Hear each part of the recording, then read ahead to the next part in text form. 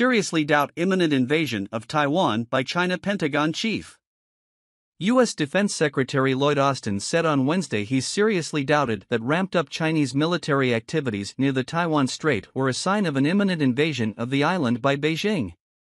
"We've seen increased aerial activity in the straits, we've seen increased surface vessel activity around Taiwan," Austin said during a press conference alongside U.S. Secretary of State Antony Blinken and their Japanese counterparts.